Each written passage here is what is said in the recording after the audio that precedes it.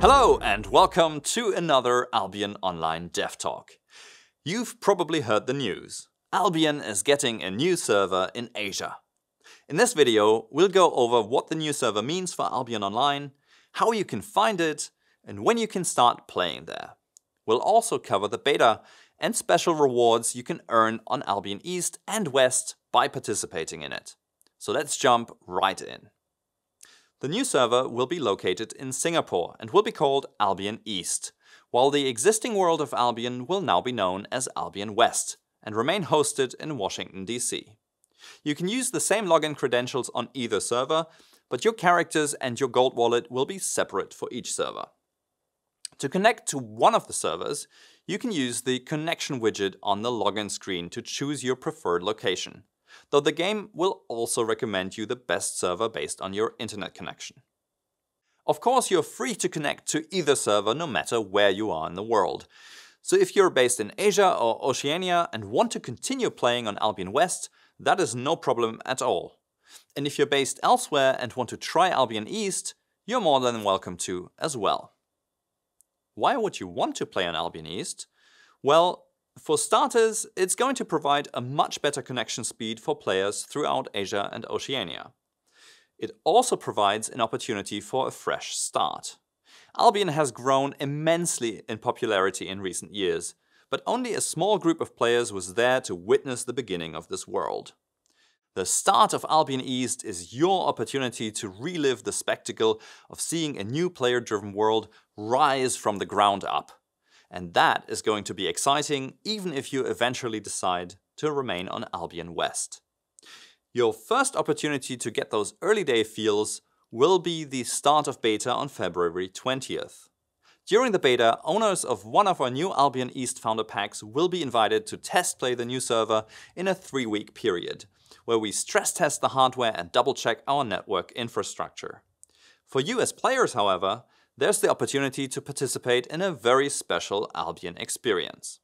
For the beta, the world has been scaled down massively by blocking off large areas of the map, focusing all play around the city of Matlock, its portal city, and the surrounding lands of each, including Caerleon. Other features have also been adjusted for this beta period, and progression in fame, silver, and resource gathering have been significantly boosted.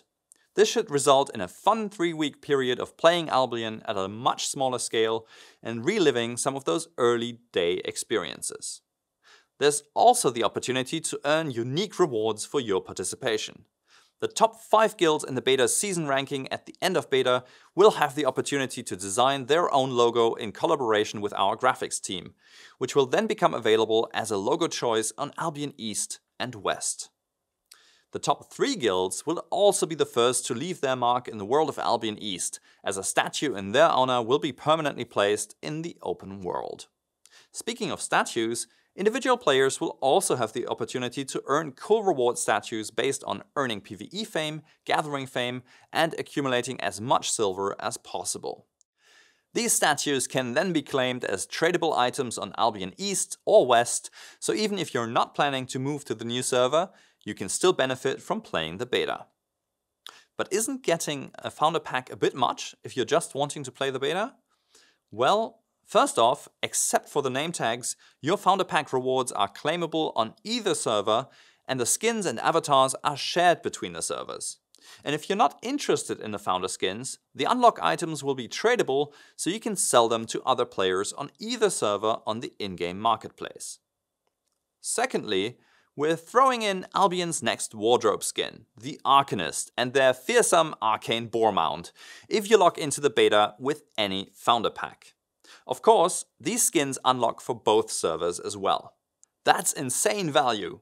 So if you buy the bronze pack for $19.95, not only do you get beta access, a month of premium, name reservation, and a founder certificate, you also get a $30 skin set and 1 day of early access to Albion East when it officially launches. The official launch begins on March 15th, with the early access for Crystal and Gold founders, and ends on March 20th with public access to Albion East for everyone. No progress will be carried over from beta, but your founder reward packs and any earned beta rewards will become claimable on either server at the beginning of early access on March 15th. Please note that you will need to buy your Founder Pack by March 14th, 10 UTC, to reserve your character and guild names from Albion West on Albion East. So what will playing on Albion East be like? Well, it's the same game, but with an all-new fresh start and with some important adjustments. Many timers from Territory Warfare to Crystal League matches have been adjusted to happen at ideal times for Southeast Asian time zones, and the regular maintenance for Albion East will happen at midnight UTC. Though patches will still be deployed at 10 UTC as both servers share the same game client. And what about the world size?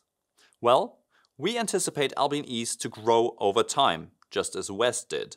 This will be a process that is hard to predict how exactly that plays out, so we're trying to strike a balance which leaves enough room for growth, while at the same time ensuring space is limited enough for players to compete over. The Royal Continent will be available in full, but initially we'll be blocking off chunks of the Outlands and the Roads of Avalon, which we'll unblock based on the amount of activity we see. I hope you're just as excited about this new chapter in Albion's history as we are.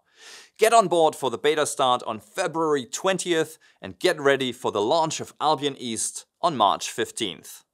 I want to thank you for watching and look forward to sharing more details about what else is coming to Albion in 2023 in more dev talks coming soon. Stay tuned.